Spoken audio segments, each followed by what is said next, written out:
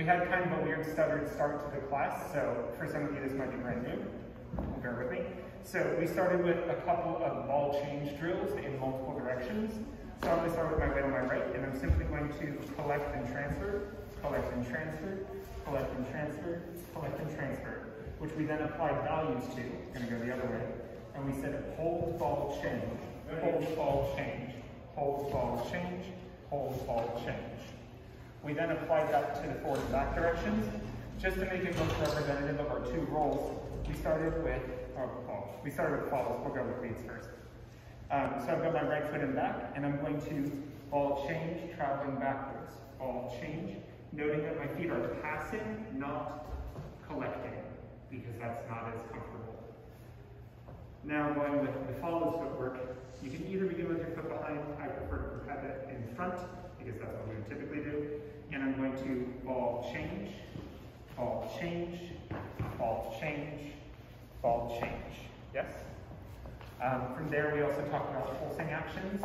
So thinking of sending the hips back as the knees straighten, so that my height is not significantly changed, as opposed to emphasizing the knee bend, which would be a different dance, right? This is a character of other dances, not necessarily ours. You can then think of that pulse occurring within these ball changes. So if we're going on the leader's direction, I can pulse, ball, change, pulse, ball, change, pulse, ball, change. Whereas a follow, pulse, ball, change, pulse, ball, change, pulse, ball, change. Yeah? Applying that to now kickball changes, we did as a box drill. So we started leader's foot in front left. So I'm going to kick, ball change, take a side step. We're going to kick, ball change going forward. Kick, ball change, transfer weight. Kick, ball change, transfer weight. And kick, ball change. Going sideways, it's hard to mirror. It's hard to mirror. So alternative right, kick, ball change, transfer left. Kick right, ball change, transfer right. And kick, ball, change, transfer left. Kick, ball, change, transfer right.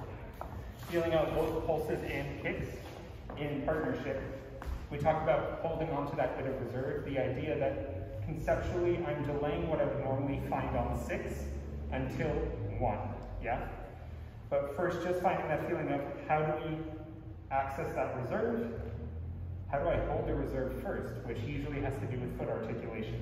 My heel is going to stay elevated just a little longer.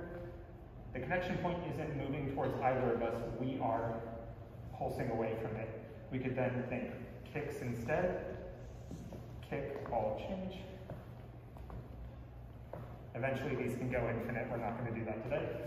We laid it on top of our basic framework of sugar and right side.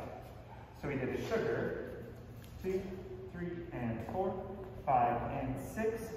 Pulse, ball, change, trip, pulse, step. Now we're going to do the kick.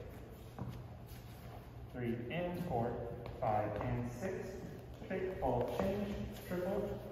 And then bearing in mind that our footwork is not symmetrical, so if Maggie was a follow who understood the swung rhythm in what we were dancing to and I just know basics, there's no harm in that. We are still totally connected. And it's something that she can choose to express on her own, and vice versa. If my follow is someone who knows basic rhythms, and I'm more comfortable with swung rhythms, there's nothing wrong with me applying that, even if my partner is not. Yeah? So it's simultaneously something that can be embellished, and then also clearly partnered. Yeah? Cool. Thank you so much for coming out and sticking with it.